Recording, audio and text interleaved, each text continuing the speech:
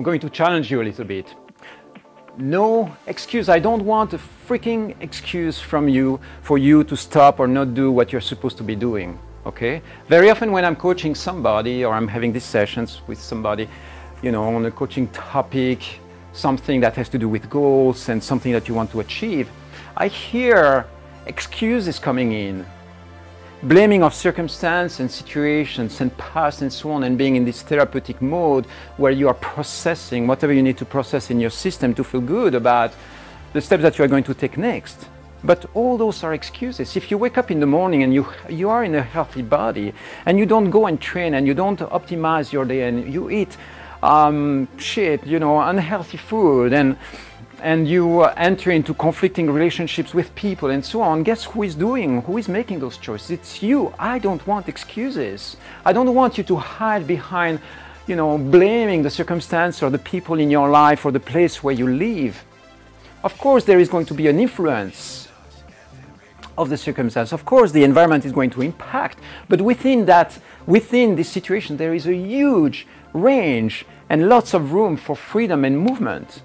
So what happens at the end of the day with your life is your choice. It is your responsibility. It's not somebody else's responsibility. It is yours responsibility. Position yourself from that place. I know that sometimes you might have controlling structures, your freedom might be restricted, your body might be restricted, whatever. But the point is this: start from the place where you go like, I am the designer of my life. If my life doesn't look like something that I'm enjoying, it is your right and your power to take back control. No excuse. Don't accept excuses. Don't accept this chat in your mind that goes like, oh, victimization. It's because of this. Here is why I cannot jog this morning. Here is why I'm not going to train today. Here is what I'm eating unhealthy food. It's because I love pizza. It's like, what? You love pizza, so change. Accept the fact that there is going to be an adaptation moment and stretch your limits. You're not enslaved to pizza. You're not enslaved to these things.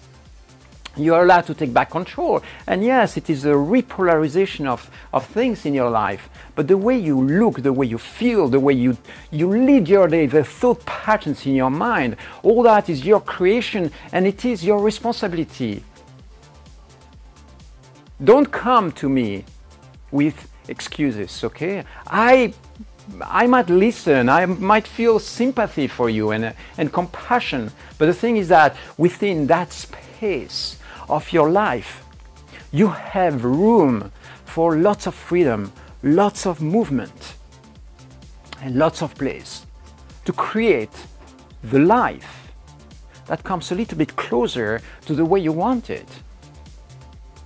If you don't feel good at the end of the day, think about the actions that you made, the choice that you made, and realize that if you had made other choices and taken other actions, the result and the feelings and the grace and the state of mind that you feel at the end of the day might be different.